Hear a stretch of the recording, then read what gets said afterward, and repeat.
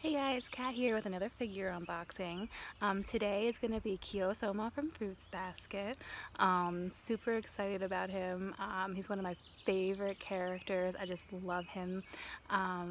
It's made by Kotobukiya and it's a 1/8 scale.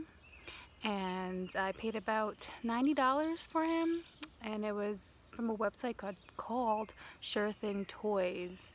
And I think the shipping was free because I paid over $50 or something like that. So not a bad price for a figure. I know Kotobukiya is around $100 range, so it's not too bad for this figure. So let's get to the unboxing. Alright, so here's the box. I love the little details on it, and his little cat form is just so cute. So cute. I love how it says the hot-headed cat and the rival of the rat zodiac. I don't know, are you Team Yuki or Team Kyo? I was Team Kyo from the start, always. Best boy. Alright, here he is out of the box. He came in pretty much perfect condition, I would say. Just love his little attitude face he always has throughout the show. I think they captured that perfectly, and of course his ever-known orange hair. I love how there's a gradient of the lighter top and the darker ends. It's great. And his little sneakers. There's no stand that comes with him. He kind of just sits.